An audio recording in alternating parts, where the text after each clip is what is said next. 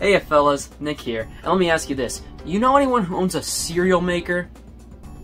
No, you don't, because I just invented one.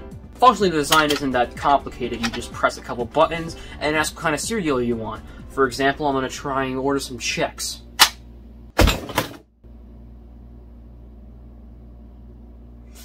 It's still a work in progress. Cereal is a breakfast food well known for its track record of having enough sugar in one spoonful to kill a family of 12. That's why I eat it every morning. Adds variety. To help redirect all the clueless children away from the nutritional label, companies have opted for including toys to distract you as you eat. These range wildly from a plastic contraption that you could get at least a couple of seconds of fun from, to holy shit, a crossword puzzle! But General Mills saw the problems stemming from making quite literally some of the most generic cereal to ever possibly exist. Especially in the 90s, where everyone was always making cool cereal because everyone was cool and radical and hip. God, I need to wash my mouth out after saying that. Sprinkle Spangles, Bill and Ted's Excellent Cereal, Breakfast Bears, Fingos. Meanwhile, Chex is over here being beat by Raisin Bran. You know, at least Raisin Bran has the gimmick of, oh, it's gonna lower heart disease or something. Lucky Charms is gonna rope in everyone who wants kidney stones. Chex just doesn't do anything, it's not unique. Things were getting heated, so as a last resort, General Mills had two options. They could either make actually interesting food that doesn't taste like cardstock dressed up as food for Halloween, or they can make a video game. Guess what they went with? With a budget of just 500 grand, a company named Digital Cafe was told to make a game based on Chex, and when it came out, people loved it. Expectations were originally kept low. It was expected to last around 3 months, but instead, it flew out in around 6 weeks. So, with even less time left, they had to squirt out Chex Quest 2, made available as a download with, I assume, less success. I mean, how many people were gonna go download a sequel to a cereal game they played last year?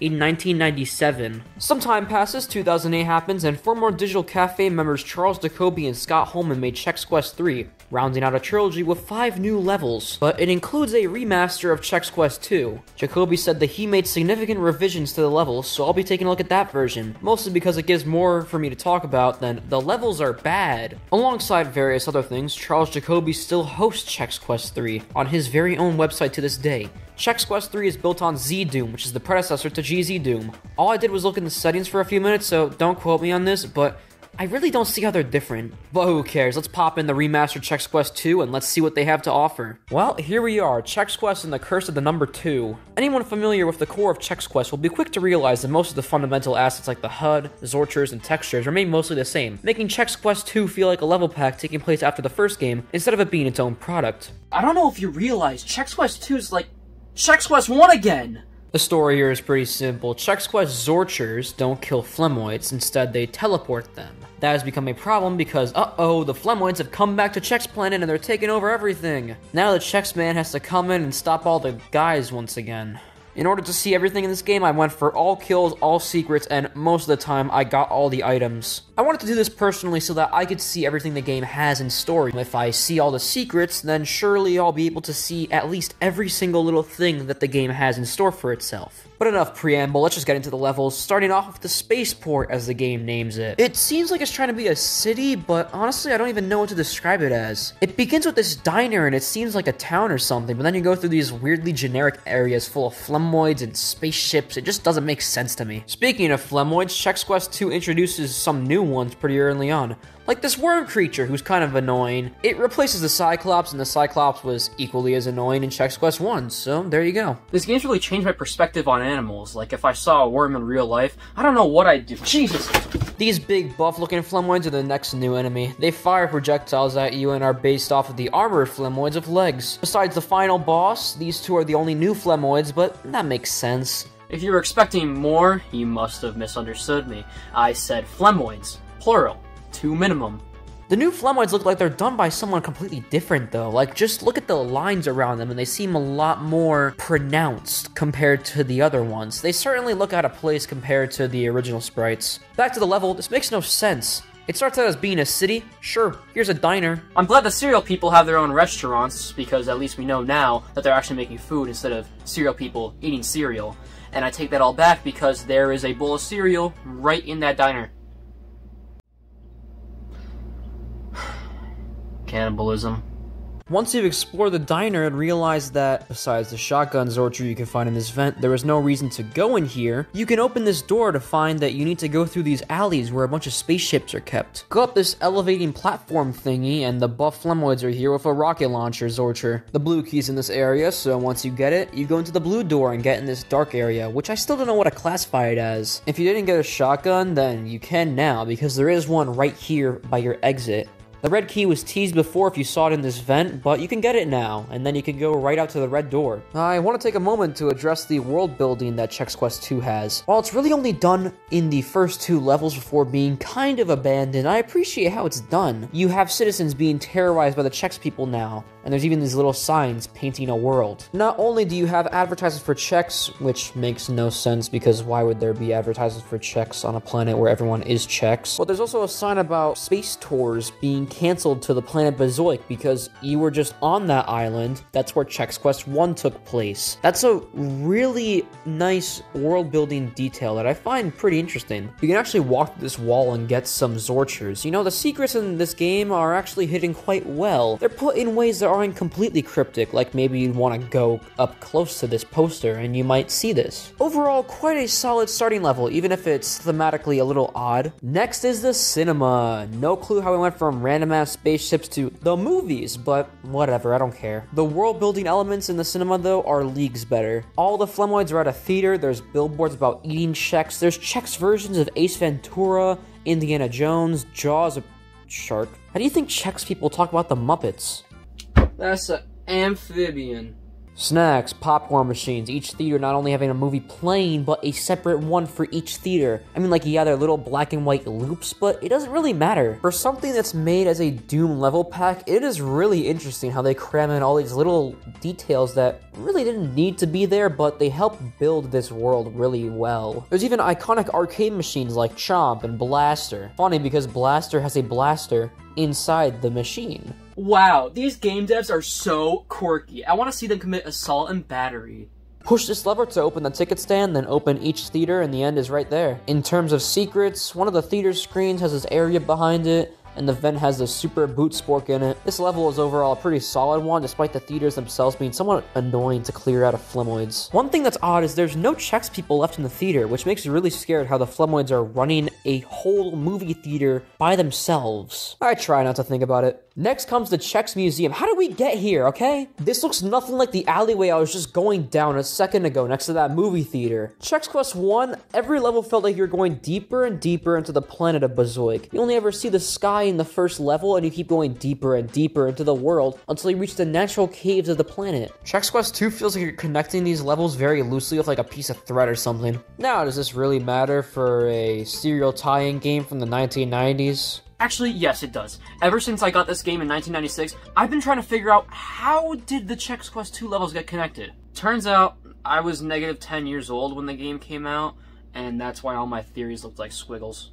The museum does a lot of world-building stuff too. All these classic paintings and sculptures are remade with Chex, and it's fun to admire it all while you cleanse the population. This level starts with a lot of natural plants in the lake. Apple trees, a spoon with Chex in this pool is some kind of art piece, I think. It's even overlooking this maze. Okay, this is starting to get annoying. You take the worst part of Chex Quest, the maze, from level 4, and you did it again. Great, thanks. I cannot contain my excitement. This is so amazing. Can't you tell? This level isn't terrible, more so tolerable. It really just doesn't have that much interesting as a level. It exists. It's like eating white bread. You start in the museum, get a key from the outside, go to the top area, get the yellow key, and the yellow door reveals someone f***ing save me. I'm going insane. So not only do I get shown a maze down there in the lower areas of the map, but now I'm stuck having to go through this dark area with walls that all look somewhat the same, which makes for a really confusing and irritating area, which is thankfully not that big. Once you find the red key in there, you can open the red door to a teleporter, and oh god damn it, are you ready to spend what feels like hours in this maze trying to find every little crevice where a Flemoid or item could possibly be, while also looking for what path to find out of this maze, checking the map every 3 seconds that's barely readable because the walls in the path look the exact same? No.